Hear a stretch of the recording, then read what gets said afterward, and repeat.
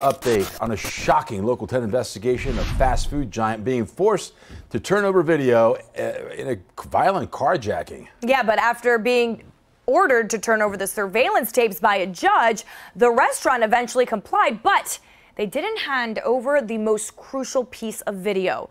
Local 10 investigator Jeff Weinstein is live to explain. Jeff. The state attorney's office had subpoenaed and requested a very specific piece of video that was not handed over this week. And now McDonald's confirming to us that video is gone. The missing video is from this camera behind the register facing the front counter.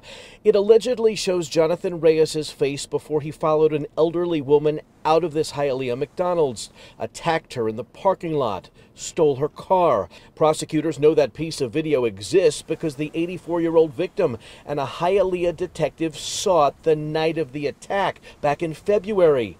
And that's how Reyes was identified as the attacker. The victim asked we not identify her. I saw his face for the first time in that video that was there. I went to the doctor, I went to get coffee, that's all.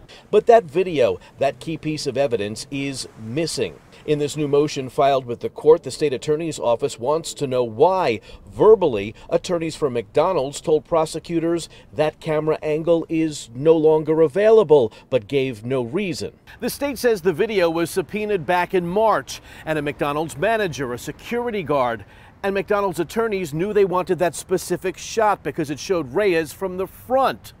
They were told that video would be preserved. But for 7 months, McDonald's has been fighting not to turn over any video. This week, a judge ordered McDonald's to turn over the tapes. But that direct frontal shot of the suspect is missing. That elderly victim says, I don't know what to think, I don't know. If he's a delinquent, he should stay in jail. That's what I think.